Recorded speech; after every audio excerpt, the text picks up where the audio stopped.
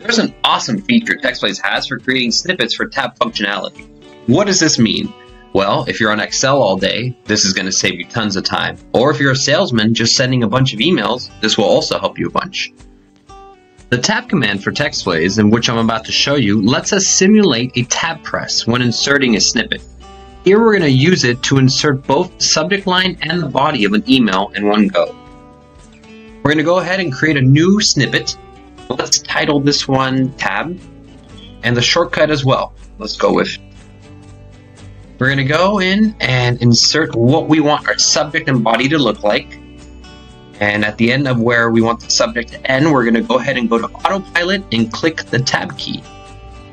We then go to Gmail, open up a couple messages, and let's try this out. We're going to write tab. Once again, tab. Instantly, your snippet is inserted and you're able to send a bunch of emails without having to write the subject or the body. This works well with forms, with Excel. It works all over the web, so try it out.